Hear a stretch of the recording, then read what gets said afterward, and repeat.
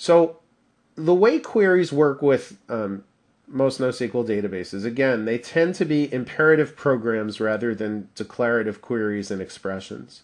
In a number of NoSQL databases, a very important concept is the notion of a distributed query approach called MapReduce. So here is an example using actually more of a word problem scenario. Imagine we're in the Empire State Building and that we are analysts in the mobile telephony space.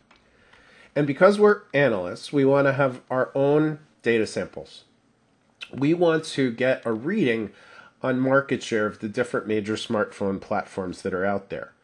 So we might want to get a sense of what percentage of the market is using various platforms like iPhone and Android and Windows Phone, BlackBerry, WebOS, and even Symbian.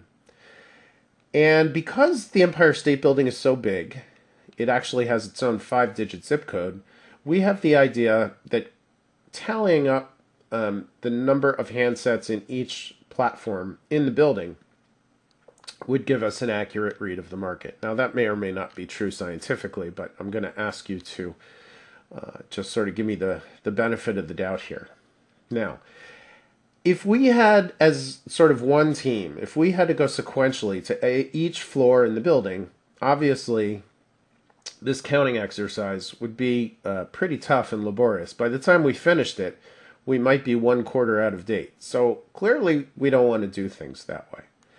But imagine instead if we had a team of people and that team could fan out across all the floors in the building. We could send one person to each floor and tell that person to go into each suite on the floor that he or she is assigned to, and just on a piece of paper put a name of a platform and the total number of handsets, as well as the suite number. So we have suite number, platform, and number of handsets. We do that for each suite, and each person does this on each floor.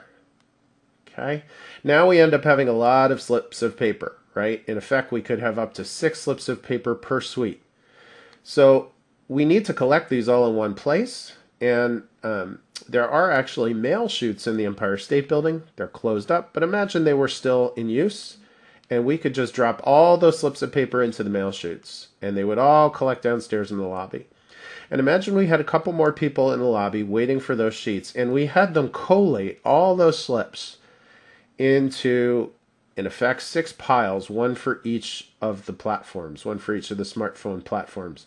And we put those piles in manila folders. Now we have 6 folders for the 6 platforms. And we decide to send 2 folders to the 10th floor, 2 more to the 20th, and 2 more to the 30th. And that our folks who are counting on those floors will then do double duty. They'll wait for the 2 folders to come up.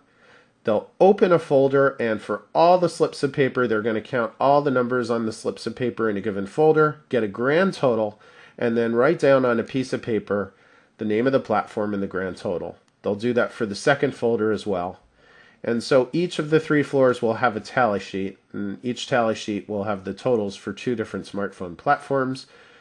We'll then have those guys run those tally sheets up to our workroom up near the top of the building, and we'll copy the 2 data points from each piece of paper into a single spreadsheet.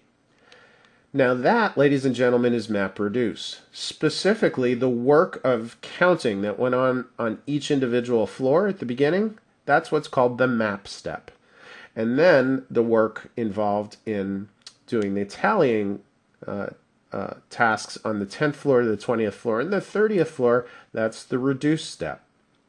And we can do things pretty quickly this way, because if you think about the map step, we have 102 people, one on each floor, all doing the counts at the same time.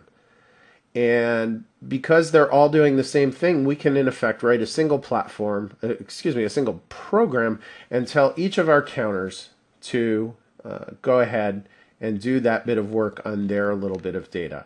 It's a nice way to divide and conquer, and it's something that is very big in the big data space, but it's also relevant to NoSQL in general, whether or not it's a big data scenario.